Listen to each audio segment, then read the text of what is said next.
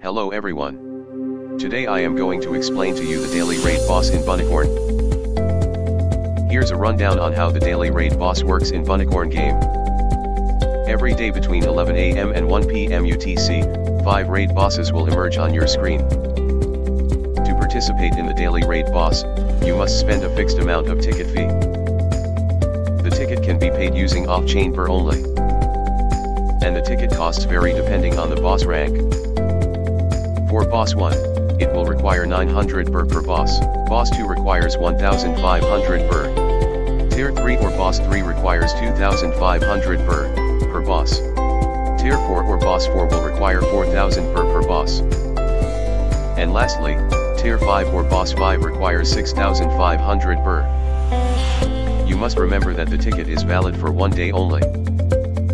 You may need to pay a ticket fee again on the next day or after the boss is defeated. Please also take note that these ticket fees are subject to change. You may find out your tier by clicking on the link in the description box below. Here's a guide on how to determine your tier. First, click on the link below. Download and open the file.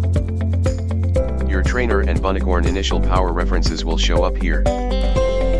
Just type in your trainer's level and Bunicorn multipliers basing on the references above, then press enter. Your team power and tier number will show up here. I hope this helps to determine the tier your team belongs to. Now that you've determined your tier number, please understand that you cannot participate to other tier if you have not met the requirements or have exceeded the requirements needed for other tier. For example, if you have a level 10 trainer and 3 1-star, your total raw power is less than 5240 based on the calculation. You cannot participate in Tier 2, because Tier 2 requires more than 5240 to 11,000 raw power to be eligible. The same applies to Tier 3, Tier 4, and Tier 5. And these higher tiers cannot go down because their power exceeds the requirement on Tier 2 and Tier 1. Other players can participate in other tiers if they have extra trainers and Bunicorns, however, the stamina is limited to only 800. This prevents higher level players from ruling the tiers.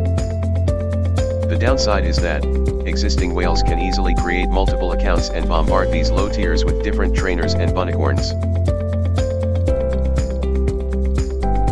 For the reward system in the current raid boss, please remember that a portion of reward BUR will be returned to all top 10 players. And all accumulated rewards during the entire event are paid using Bunny. However, these rewards cannot be withdrawn as a token. But they can be exchanged for ancient NFTs that can be used for staking to earn more Bunny tokens. You must collect at least more than 500 to 10k Bunny rewards during the event to obtain various NFTs. Finally, please take note that if the boss in each tier is not defeated, a portion of the reward will be transferred or will be added to the next boss. Example, if Tier 1 boss is not defeated on day 1, half of the reward in Tier 1 will be transferred to the next boss on day 2.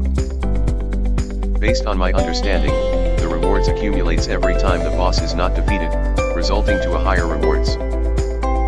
That's all I can explain about the daily raid boss. Thank you for listening.